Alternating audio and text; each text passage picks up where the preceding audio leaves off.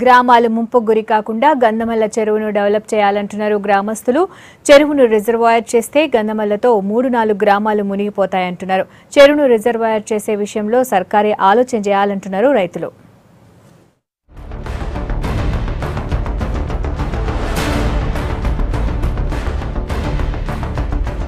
ఆలేరు నియోజకవర్గానికి సాగునీరు అందించేందుకు యాదాద్రి దగ్గరున్న గంధమల్ల చెరువును రిజర్వాయర్ గా మార్చాలని సర్కార్ నిర్ణయించింది. ప్రస్తుతం 0.8 టీఎంసీల సామర్థ్యం ఉన్న చెరువును 9.8 టీఎంసీల సామర్థ్యానికి పెంచాలనుకుంటోంది.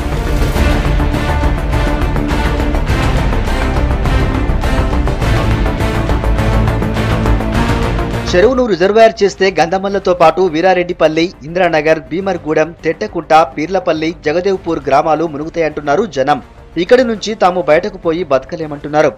లోతు ఇదే చెరువు కట వేస్తే మస్తు పడతాయి నీళ్లు, జైదపురం దాకా పడతాయి నీళ్లు. ఇదే ఆగిపోయి ఇది నింటే ఆలేరు దాకా ఉగ మస్తు సముద్రం లేక బావులే వస్తుండే ఆలేరు దాకా ఎక్కడెక్కడ పనిచేస్తుంది. రిజర్వాయర్ కాకుండా చెరువు లోతు పెంచితే సరిపోతుందని చెబుతున్నారు ఇక్కడి జనం. తప్పనిసరి రిజర్వాయర్ చేయాలనుకుంటే నష్టపరిహారంగా ఇళ్లకు ఇల్లు, భూమికి భూమి ఇయ్యాలంటున్నారు.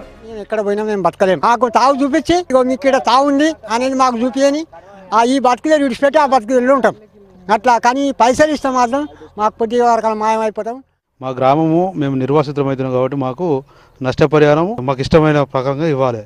లేనిచో ఒకవేళ ఇంటికో ఉద్యోగం అయినా ఇవ్వాలి, ప్రతి ఇదే రిజర్వాయర్ కింద 1 ఎకరం భూమి అయినా ఇవ్వాలి.